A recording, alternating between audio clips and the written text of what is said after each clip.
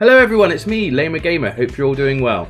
Today I'm bringing you a step-by-step guide on how to create a rotating social media widget, quite similar to the one that we've got up here. The widget can be found in Stream Elements, and I'm using the widget that I create in Stream Elements as a browser source in my Streamlabs OBS software.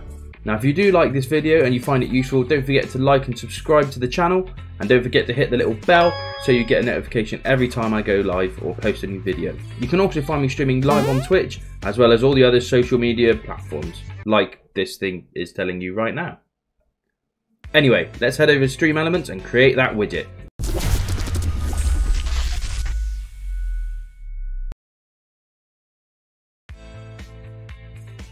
So the first thing you're going to need to do is head over to streamelements.com and connect Stream Elements to your streaming software. So in this case, because I'm a Twitch streamer, I'm going to be connecting my Twitch account with Stream Elements.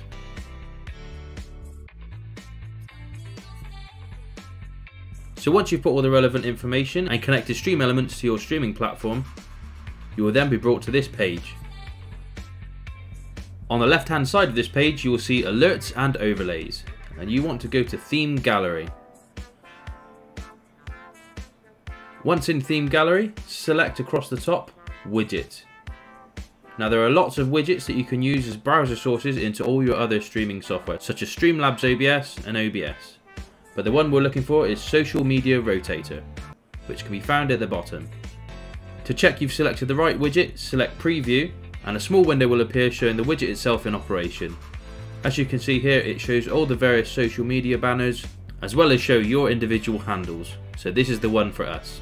You then want to select Create My Overlay. Now at this point, you can either add this new widget to an existing overlay or add it to a brand new overlay. In this case, we're going to make a brand new one. We're going to give it a name here, and once I'm happy with the name, I'm going to click Create My Widget. Now instantly it gives us the option to copy and paste the URL or HTML link to the widget. However, I want to modify this so it has my own social media tags, so I'm going to select See Theme in Overlays.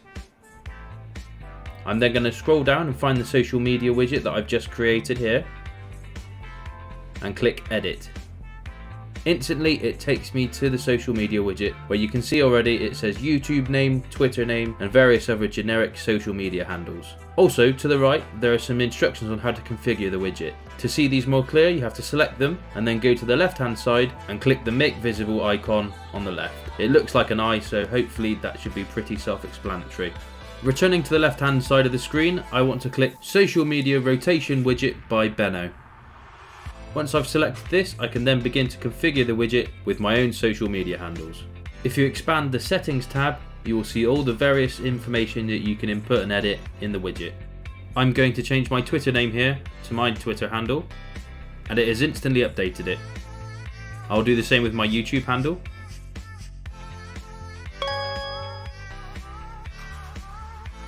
And once again it has updated it instantly.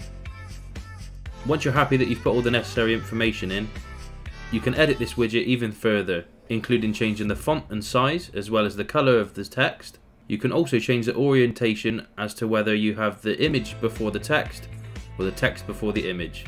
It's easy enough to change this orientation around. All you have to do is go down to where it says Order Social, and then you have to select Name first. Once you've done this, it will have swapped the icon and text orientation of that particular element of the widget. I personally prefer icon then text. Once you're happy with the look of your widget, you have to select Save, which can be located in the top right hand corner of the window. It is really important to save your work, otherwise when it comes to using the browser source in your streaming software, none of the changes will have been updated and you will still have the default text in the widget. Now you need to select Copy Overlay URL, which is located next to the Preview button, and head to your streaming software. Now as you may or may not recognise, I'm using Streamlabs OBS. However, this works for most streaming software as long as you can use browser sources.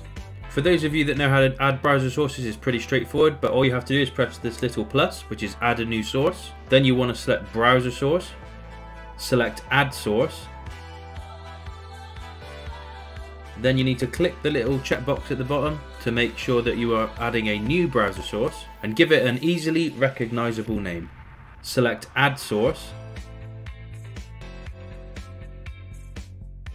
Once you've done that, you then need to paste the URL that you've just copied from Stream Elements. I also like to set the base canvas for each browser source to the same as the one I've created in Stream Elements. I can always crop it down later. Once you're happy that the browser source is transferred across, you then press done. Now as you can see here, I still have the instructions visible. To remove these, you have to head back to Stream Elements. To get rid of these, all you have to do is go back into Stream Elements and toggle the visibility off, just like you did at the start. And also, don't forget to press save, otherwise it won't update and your browser source will still have the instructions on. The changes in your streaming software should be pretty instantaneous, so head back there and see what it looks like. Once you're happy that your browser source is looking how it should, you then just need to crop and resize it to the required size. Once you're happy with the size of your new widget, all you have to do now is move it to a location that you want on your scene. And there you have it, you've created your own rotating social media widget. I like using this because it doesn't draw too much attention from the content that I'm trying to stream, but it gives you just enough information to know what you're looking at and where to find you on other things. Like I said, if you did find this short tutorial useful, please like and subscribe. And don't forget to hit the little bell. I also stream regularly on Twitch, so you can find me over there. And as this social media widget has been constantly twirling around in the background, you can also find me on all of these social media links. In the meantime, you take care, and I'll see you online. Cheers.